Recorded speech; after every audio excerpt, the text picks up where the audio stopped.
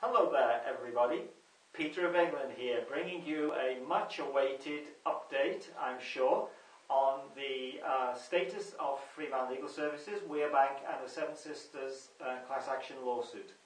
Now, as far as Freeman Legal Services is concerned, many of you will be happy to know that throughout the month of November, Freeman Legal Services is representing two clients. It's going to be in Glasgow and Edinburgh on two cases or two hearings or attendances, as we probably better call them. One for a mortgage repossession and the other one for a bankruptcy case. So these are very important cases, because what we're doing is going into the court representing these individuals under our should we say, common law right to an audience. This is going contrary to what the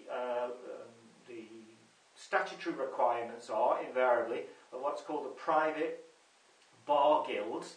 That's the Law Society and the Bar Council for England and Wales particularly, or its equivalent in Scotland, who insist that no one has an attendance or an audience in the court unless they are a registered member of one of those societies. We say that time is finished, we can go in and practice on common law, maybe we could put it like that. And that's what we're doing. So, first case is on the 6th of November, the other one will be later in the month of November. So why I'm mentioning this to you is that I will be doing quite a little bit of travelling through the month of November in the United Kingdom. And so on the 4th, which is Monday I believe, I'll be actually putting a telephone number on this YouTube video.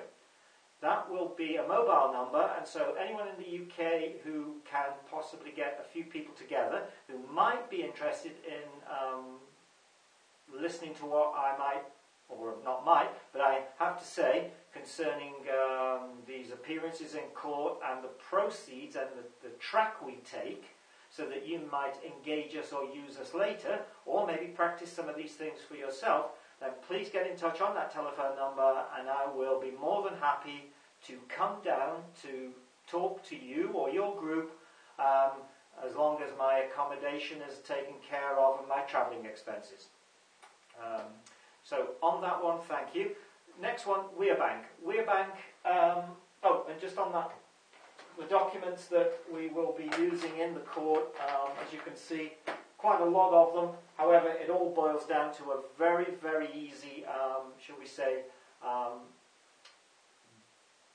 detour for the judge and the private bar guild council members to be made to take, whereby we actually stop the process at quite an early juncture. Okay, so let's get on now to WeRe.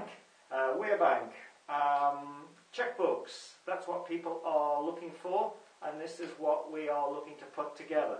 So we have here an example of some checks that will be being put together. They'll be done by security printers, so they are quite a reasonable level of security encryption. We'll also be putting the promissory notebooks together, and more details will be made available to people who have joined WeRe. So that's something to look forward to. We are also interested in advertising WeRe on the People's Voice. That's David Icke's new TV station, due to launch on November the 18th.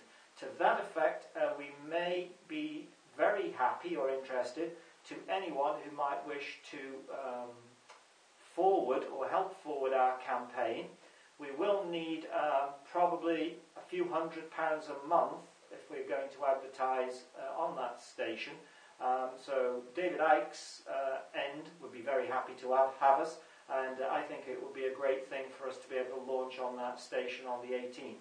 But we'll need a bit of money to do that, and for now, yes, I know people say, well, why don't you use the promissory notes to do it? Yeah, that's all well and good, but for now maybe David Icke doesn't want to accept those. We'll see.